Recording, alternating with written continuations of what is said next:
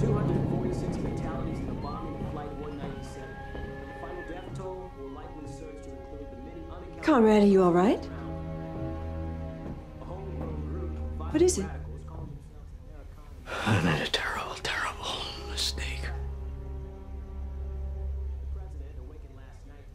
You know the plane that went down, Flight 197? I'm responsible. What on earth are you talking about? The group that claimed responsibility for the bombing, I was laundering money for them. Conrad. Investigation's gonna tie it back to the company. I'm gonna go to prison for the rest of my life if I'm lucky.